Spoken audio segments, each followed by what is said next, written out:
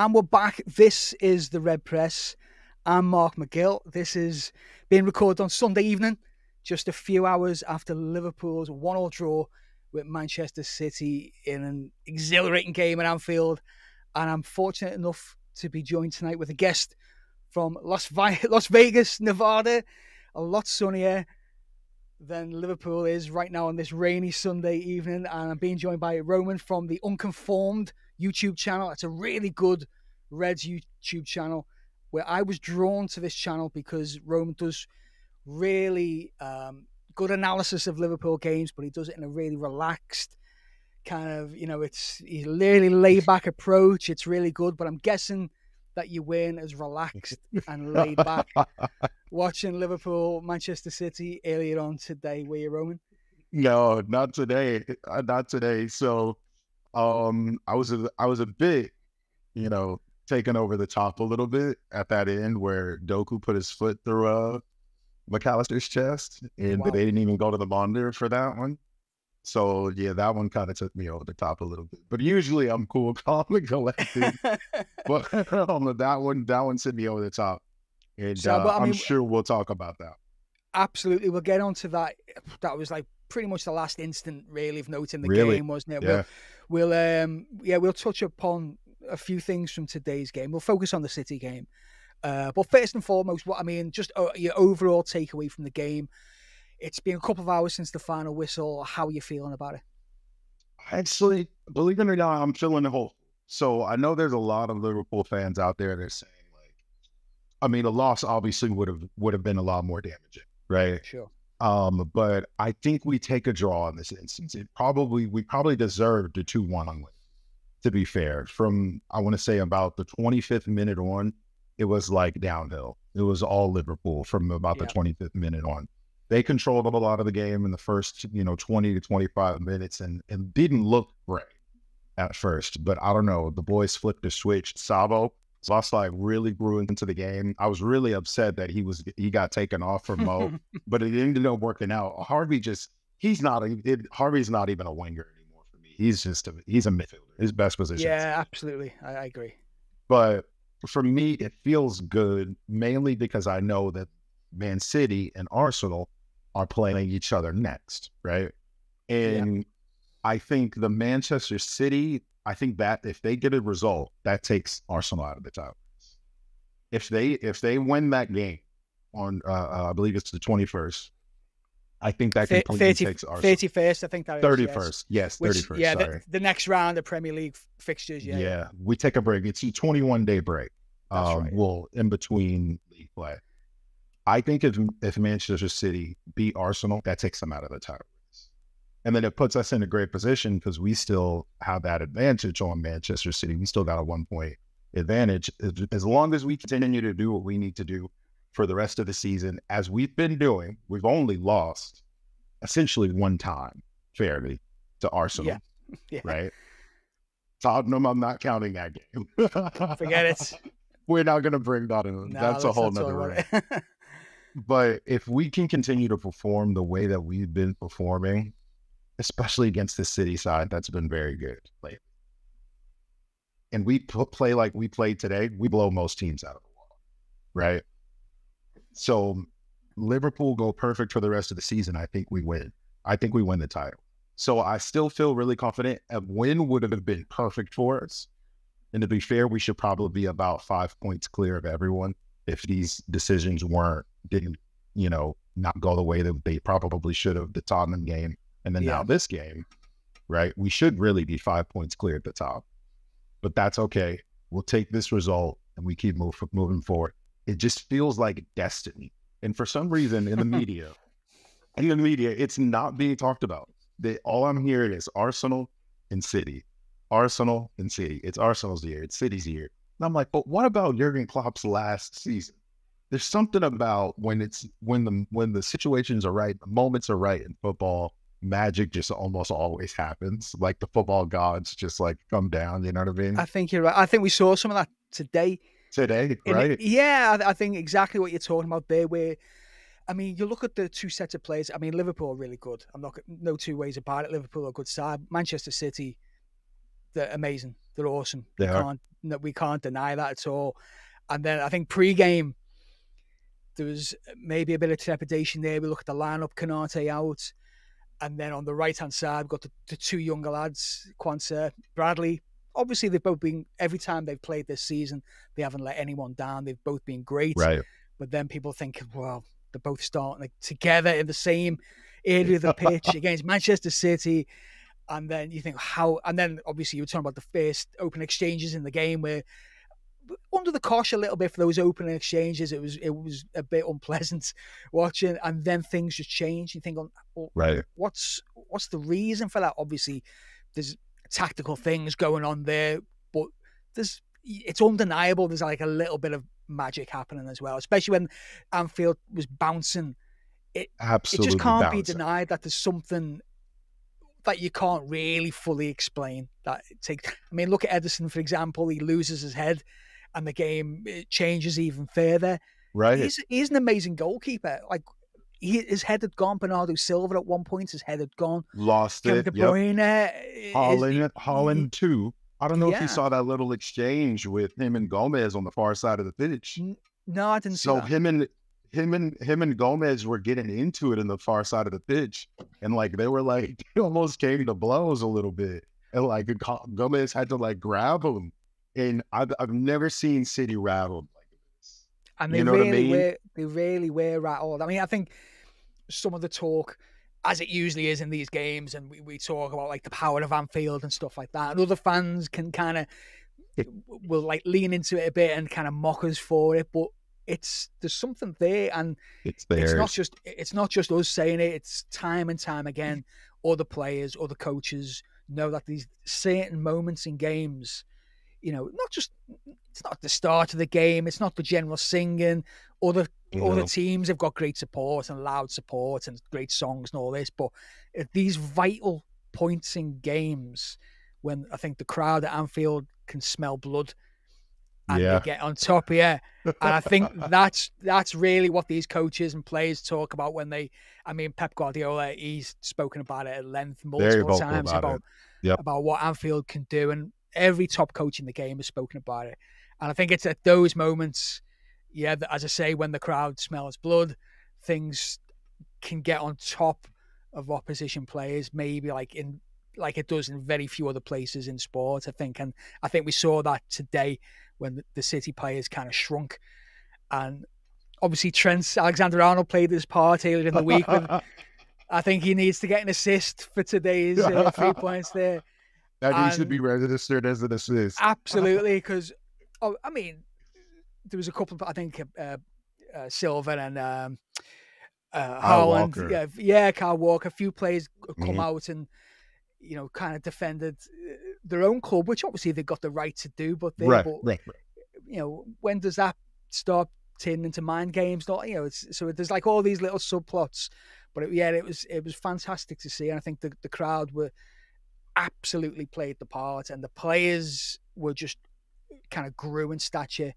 And as you say, it's kind of it's part of this intangible magic that you see in sports. And maybe it's not destined. I mean, sometimes like Jurgen Klopp's finest moments have often ended ultimately in failure, but it's still magic for us fans. So maybe it'll be that. But I think as long as we're part of that ride, that's what's important. And for me personally, to still be, we got to the point after all these injuries that we faced, we got to the Manchester City game, and now we're post the Manchester City game, and we're still right in the title mix. I think that's just is incredible. I think when you look at the players we've had out, that's amazing.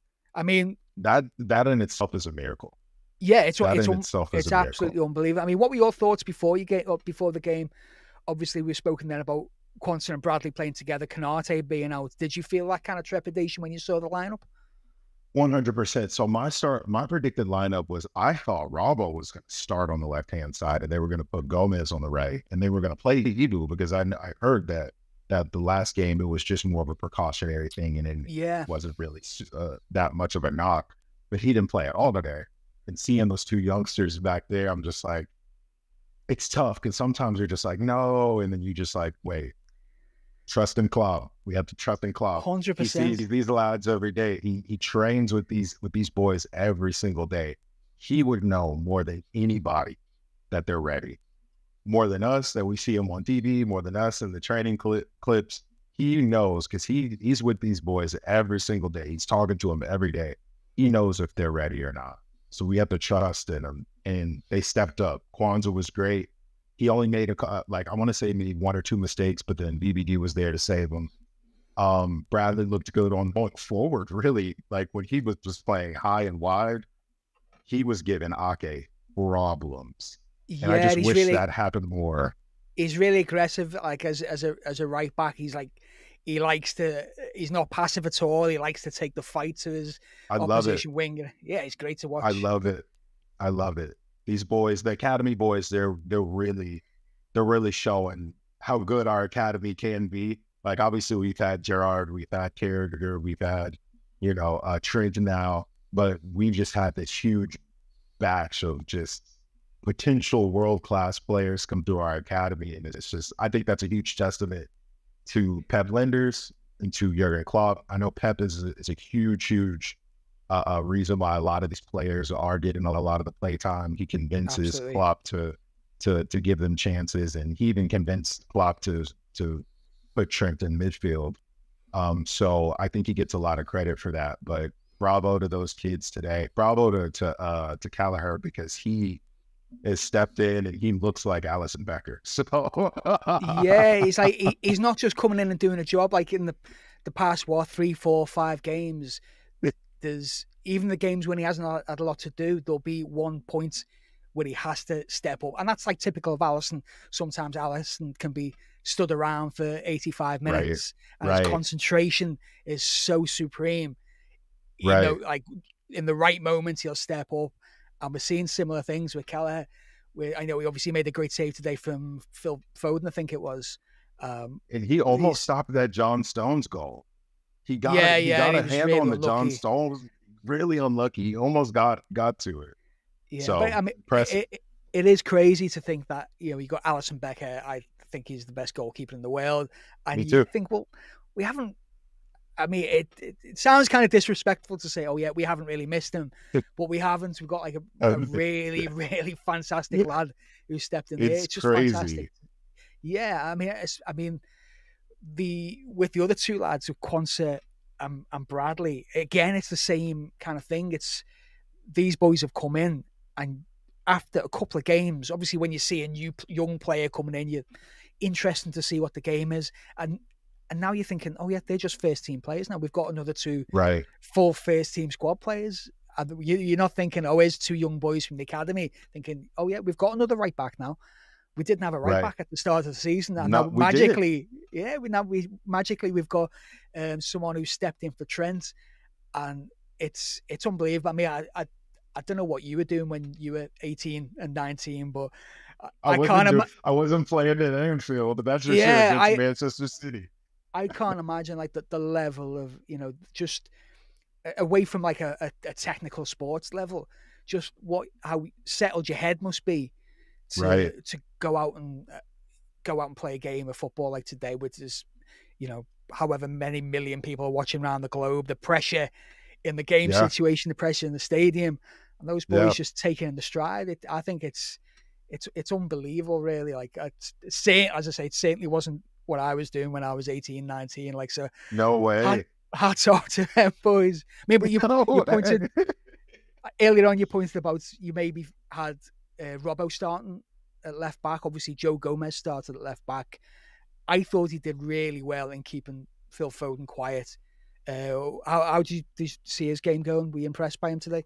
Oh yeah, if you check Joe Gomez's left pocket, you'll actually see Phil Foden in there. You'll see Phil Foden in there. I hate his haircut, but I rate Phil Foden really. So do I. He's unbelievable. I mean, I don't really know how up you are on UK culture, but he's got the most Mancunian face I've ever seen.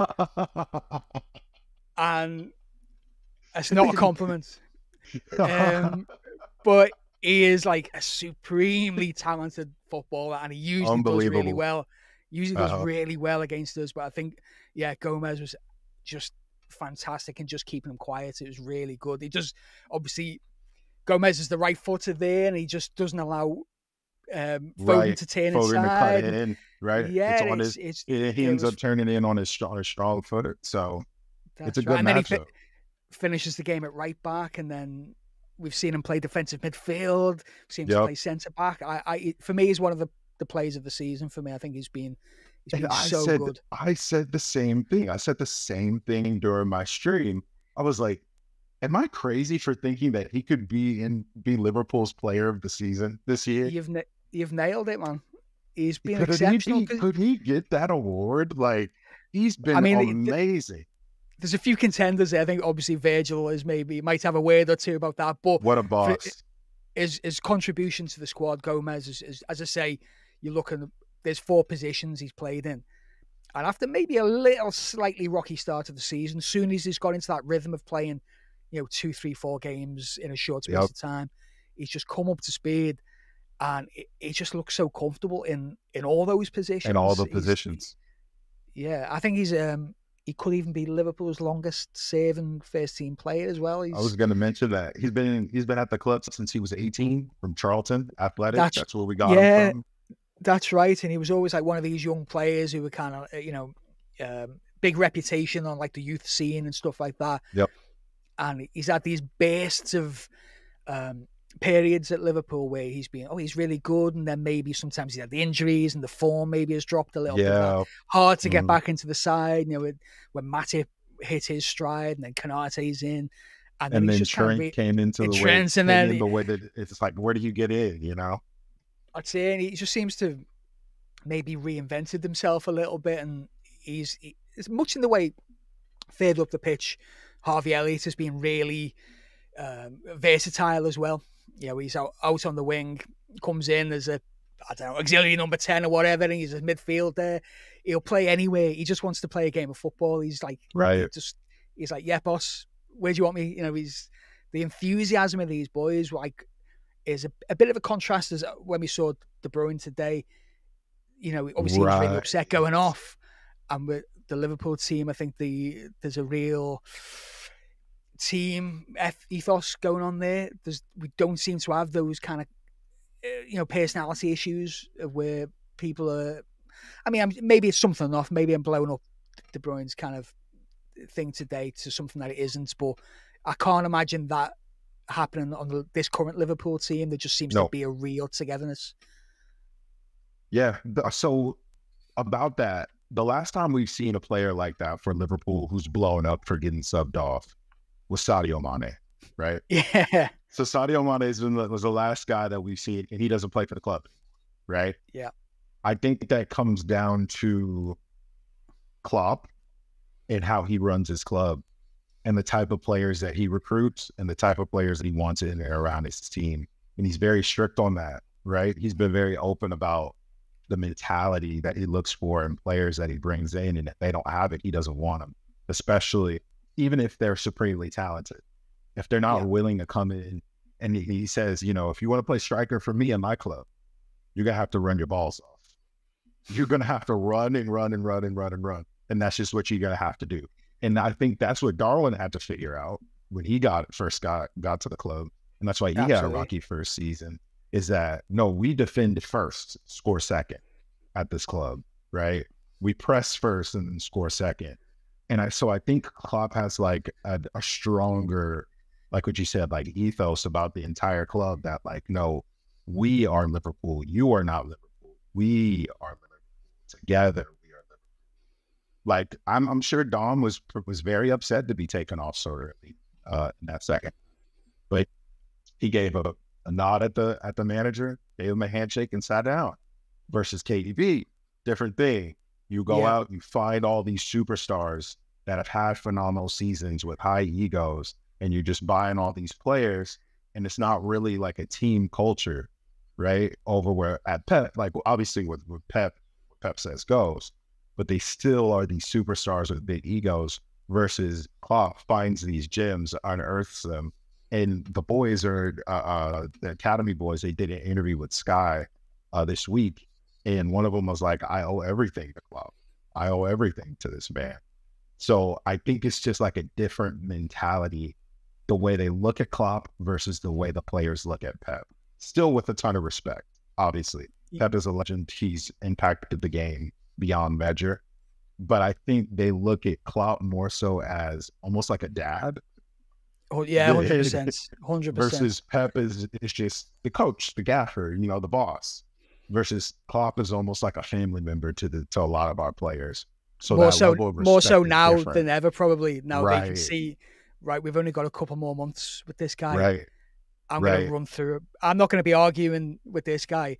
I want to do everything I can to make sure this fella has got a trophy at the end of the season, or I can play as many minutes as I possibly can under this guy, because this isn't coming around again. This is it. For these boys, I mean, we feel a certain way being fans. For those guys as professional footballers, they know this is going to not happen in their careers again to be playing for this guy. And you can see that. You can see the effort. You can see it today, the effort that they put in. It was incredible. It was incredible. Probably Virgil's best game that I've seen him play in a long time. And he's been in great form recently. Yeah, I mean, there's lots of shouts for him maybe being the player of the season, not just in the club, but in the league.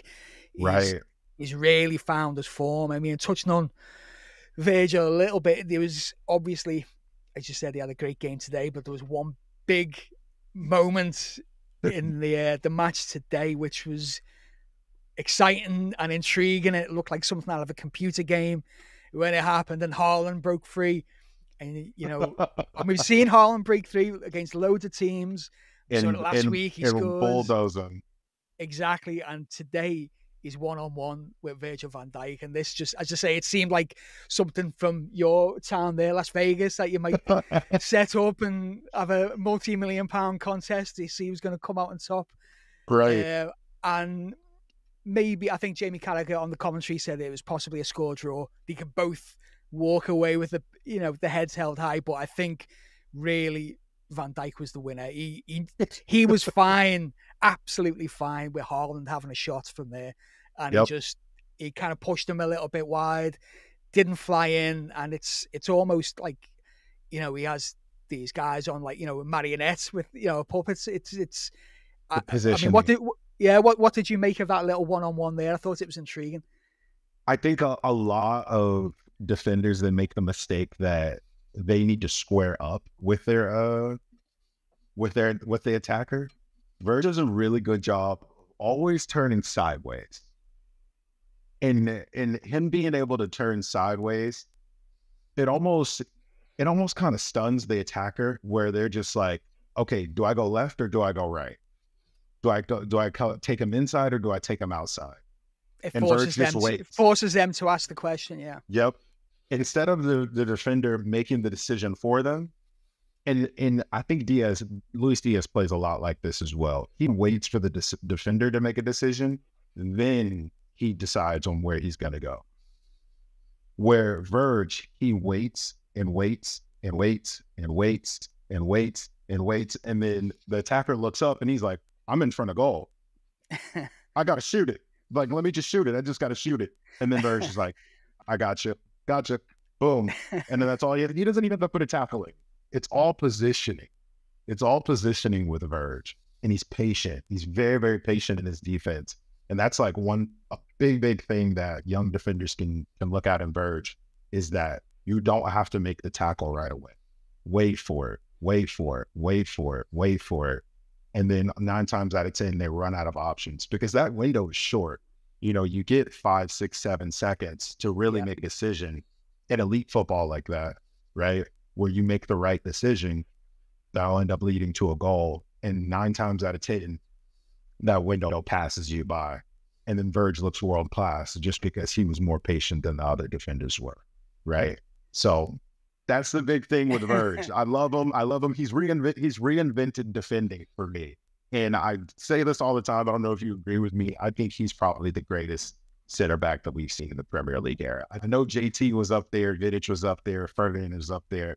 But to do what Virg has been able to do, especially lately with this young team, and score big goals, not get beaten in the air for probably, I want to say maybe it's like 6 games now. I don't think that's ever been done by a center back before, right? So No, he's and unbelievable.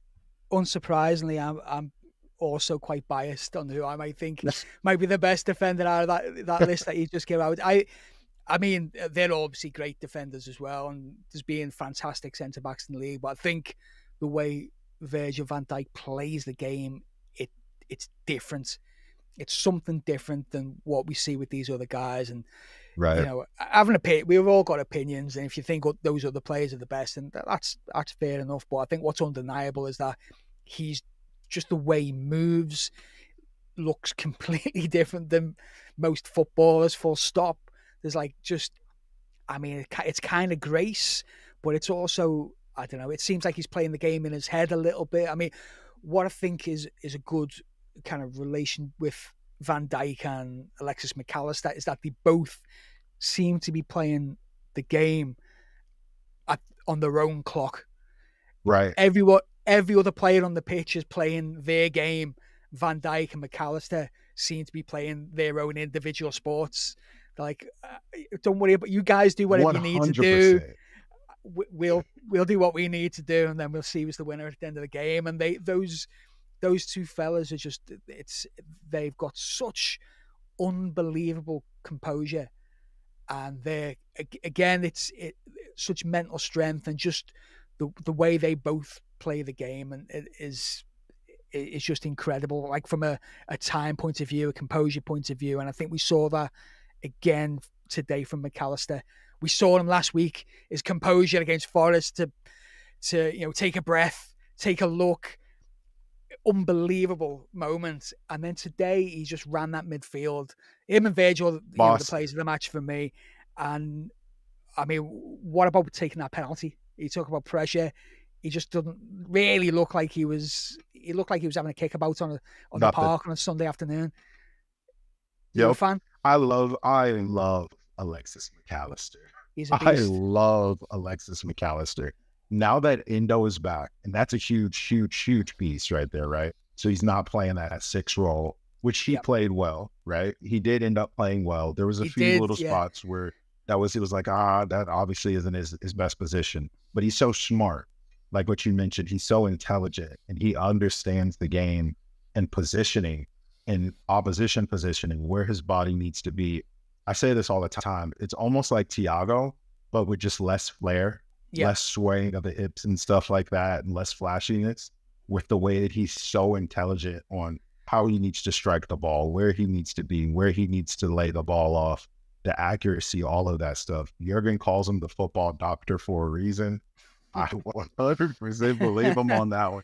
He is the football doctor. I don't know if you're familiar with Craig over at Anfield Agenda, but he mentioned that McAllister could be a Luka Modric for us, right?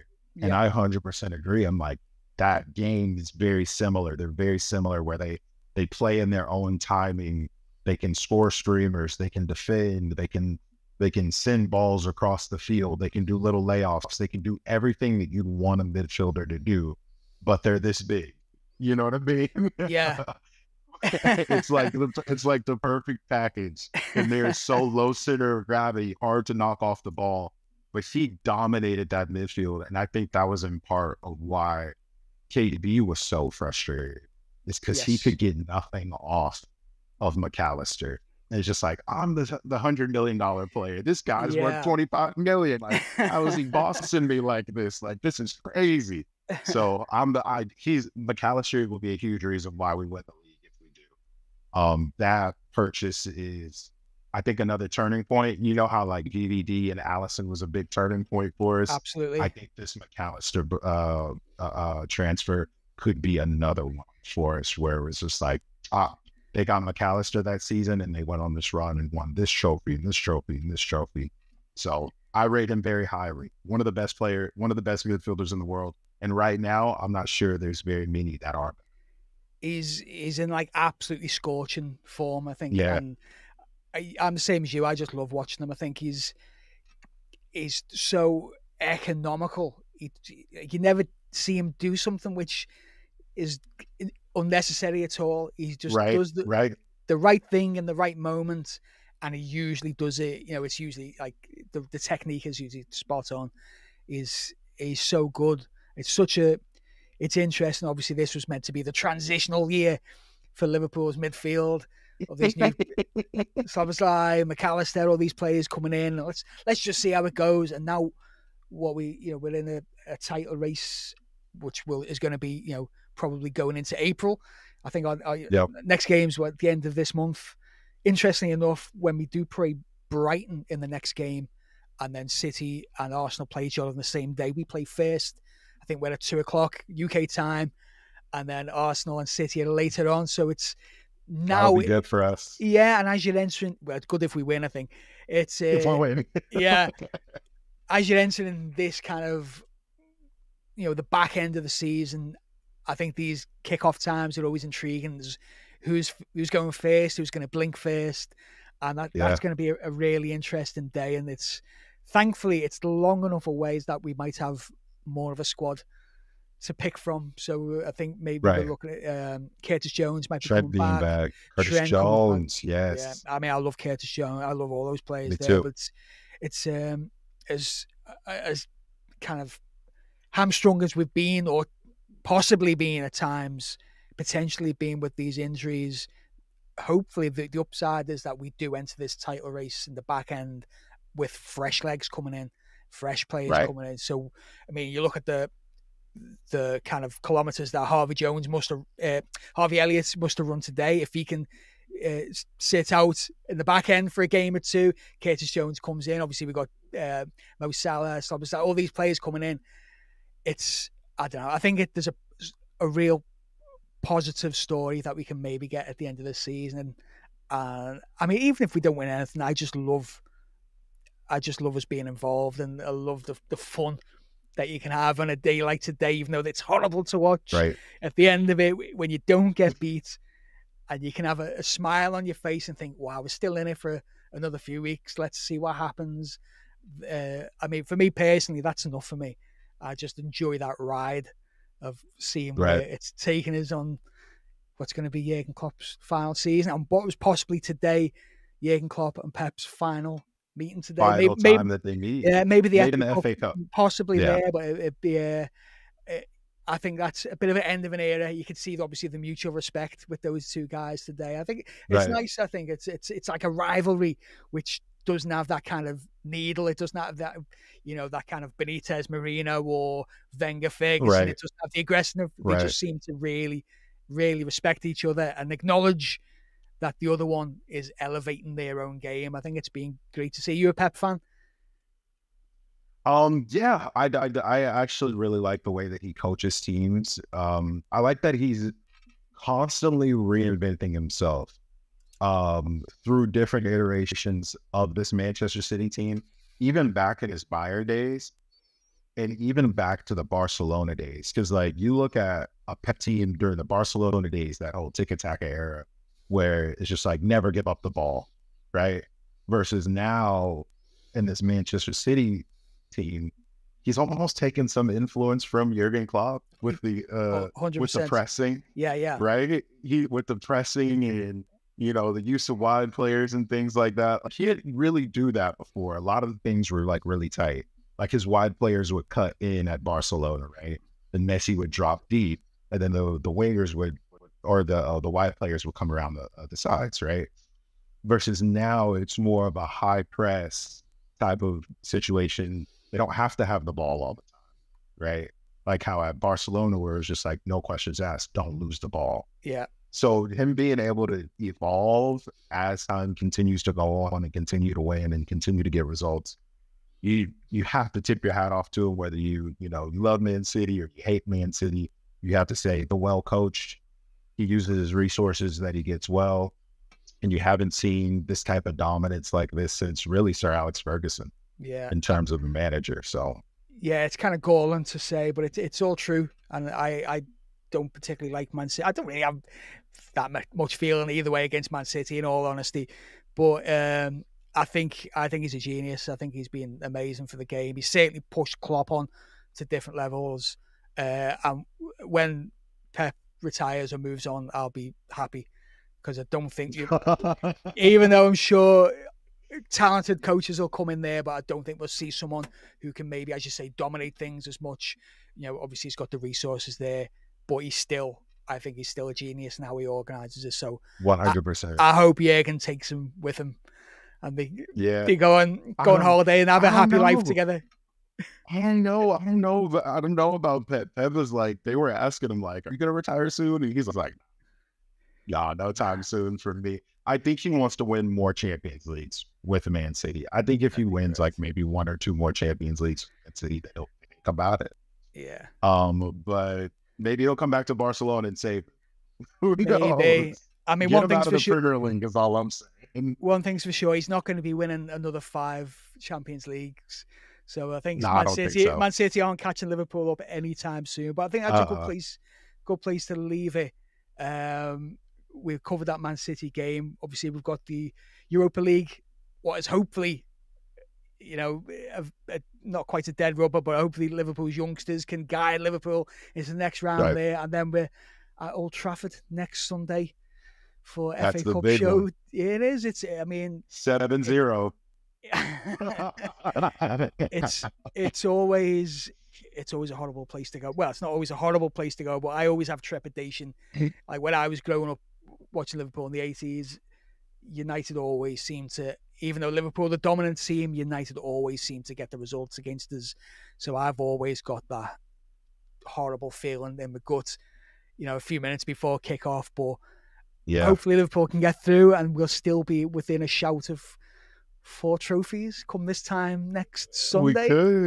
We could. We're in their Europa League. I mean, Leverkusen really is the only team I'm worried about in Europa League. I'm trying not to think about that, really. I'm really hoping it doesn't come to a Liverpool-Leverkusen. No, I hope not. I hope not.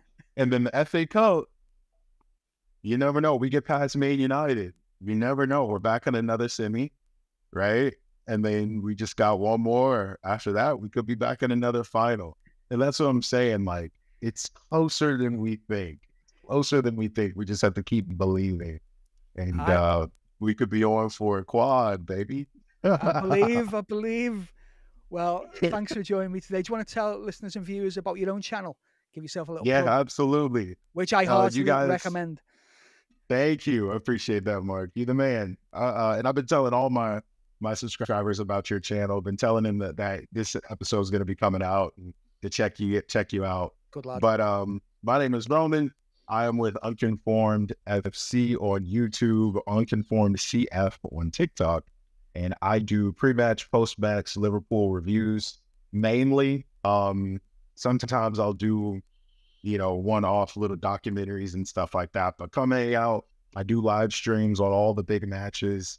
Like this one, Manchester City versus Liverpool. We're doing one for Manchester United as well next Sunday. So come hang out. Make sure you guys subscribe to the Red Press first and foremost, if you are not.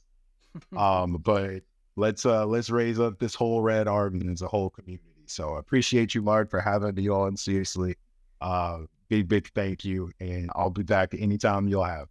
Excellent, mate. It was a pleasure. As I say, you're always a calming influence watching your post-match videos. So it's a glad to, as the blood pressure raised up today, it was nice to hear your calming Everybody influence. calm down. Everybody. This last one that I reported may be a little bit fiery though.